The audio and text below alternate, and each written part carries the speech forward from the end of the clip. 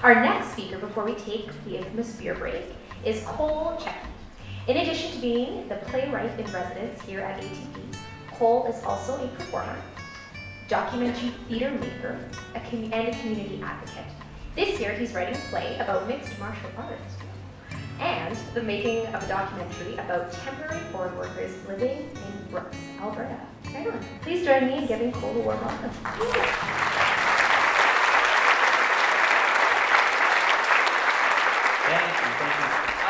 Before I start, I just want to say what I was just thinking backstage, what a privilege it is and what a humbling experience it is for me to follow 5 such uniquely inspiring Calgarian women.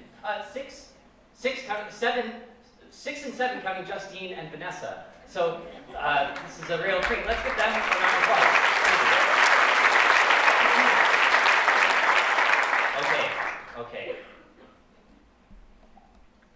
Okay, so this is my house. It's in Highland Park. Along the block next to my house are houses just like this, bungalows with basement suites. And behind it is Center Street, and then there are schools and houses and the beautiful Confederation Park and $1-million infills. And it's a very cozy, happy residential street. But across the street is this. When you turn your back on my house, you look across and you see an industrial park. The street in front of my house is this weird kind of borderland between residential and industrial. And steps away are junkyards and body shops and an elk processing plant and warehouses. And then right across the street is this. 20 steps from my door, I counted, the sidewalk ends. And this abrupt end, you could say, is like a planning fail. But I don't think it is a planning fail. I think this is public planning doing exactly what it's intended to do. And it's intended to say, no, this is industrial, not for strolling. But that's an intention that I ignore every morning, very happily. Because every morning I leave my house and I take a long walk, usually before the sun is up. And I do so and I stroll through the alleys where I see this, or along the shoulders of the streets. And I've grown to really love this weird borderland neighborhood of mine, so today I'm going to take you on a bit of a tour of it. Now, there's no beautiful parks in my neighborhood, but there is this. There is the Highland Golf Park, the abandoned, cordoned off Highland Golf Park. The golf park has had many years of controversy over what the redevelopment is going to look like. For now, it looks like this. And it's very quiet in the mornings.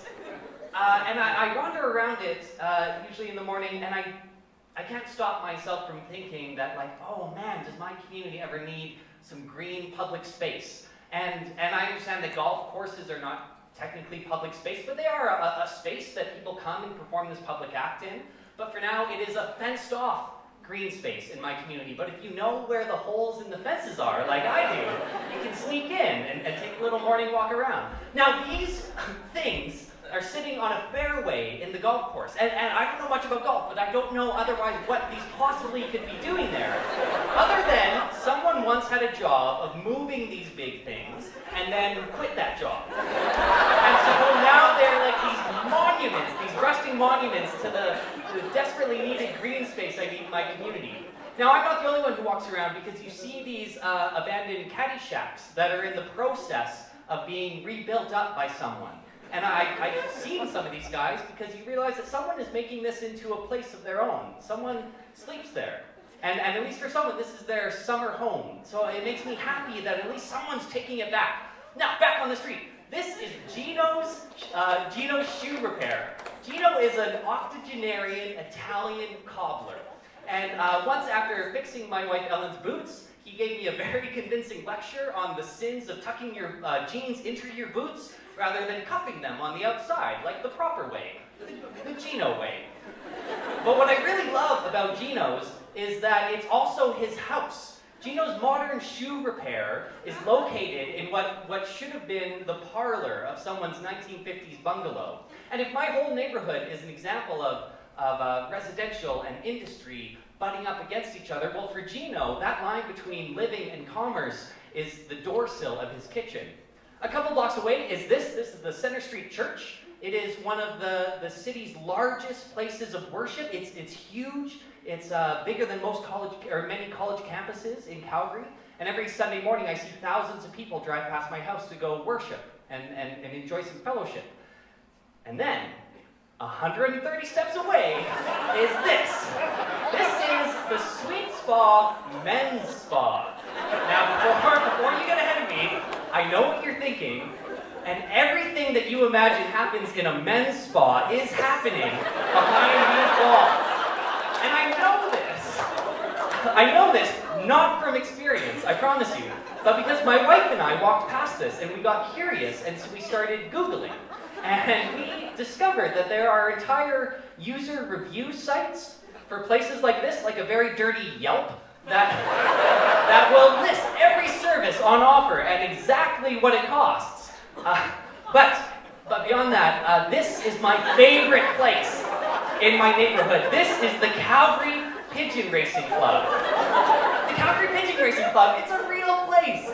I stumbled across this place and had no idea what racing pigeons were, but I was so fascinated, I started Googling. So this is what I know.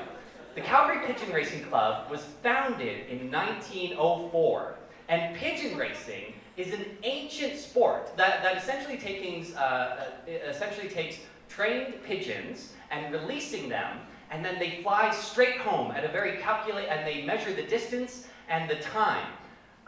It's been described as a sport with 1 starting line and 1,000 finishing lines.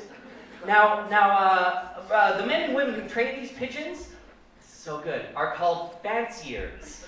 And training a pigeon takes a lot of time and dedication and resources. But the other thing I've realized in my research is that for thousands of years, people have been racing pigeons. But no one knows how it works. No one knows how a pigeon gets home. There's been a lot of theories that have been disproven that include theories about a pigeon's innate ability to map the terrain they fly over and then compass home, or use of the magnetic fields of the world, or infrasound, low sound waves. But no one actually knows how it happens. All they know is that somewhere deep in a pigeon's DNA, there's something calling them back to their home at the outset of every flight.